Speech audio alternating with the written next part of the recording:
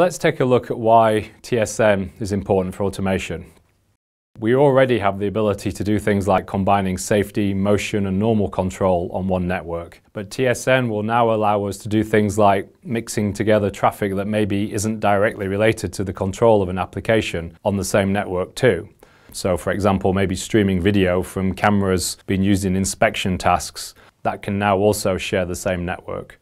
Because we can prioritize traffic types, that means that we'll be able to do all this without slowing down the network or negatively impacting the performance. This means we can now put more traffic on the network, we can get better utilization of the network, better utilization of our bandwidth, and therefore improve the performance of the system. We even have the potential, in theory, to even combine different kinds of industrial Ethernet all together on one physical network.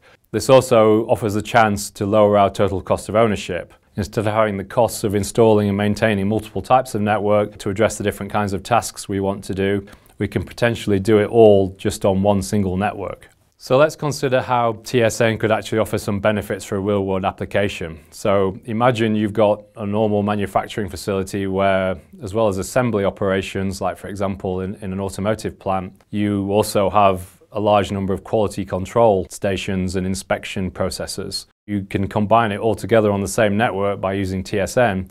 You will be able to tremendously simplify your network infrastructure, reduce your costs, and simplify your maintenance to make all this function together on one single network. TSN is offering a lot of benefits for us, especially as we move forward into the future. However, we should also remember that TSN is a work in progress. Certainly, it's mature enough to offer technologies and implement applications now. We still have to remember that TSN is basically a pipe which allows us to get data from one place to another.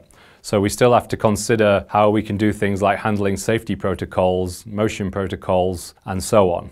What we are seeing now is that the IEC and the IEEE are working together on a working group that will now produce standard profiles for TSN in automation.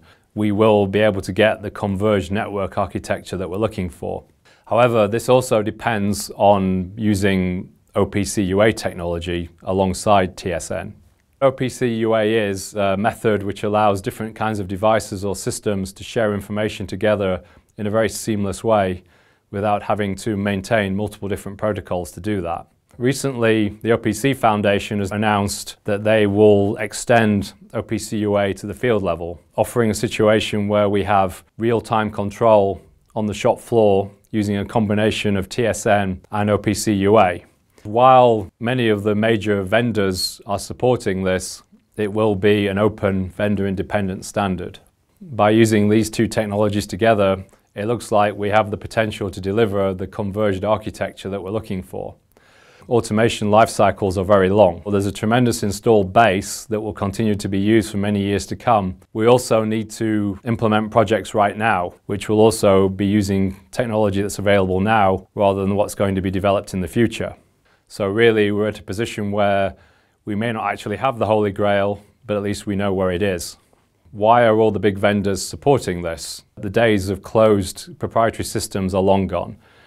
If you don't have open technology, you won't be able to get into the market. But what we will see is a situation where interoperability is a given, and we know that the converged network architecture that we're looking for is going to be offered by every vendor that we work with. Competition will still thrive between different vendors, which is good for the customer. We are moving to a situation where vendors who don't support TSN are probably not going to be able to compete in the future.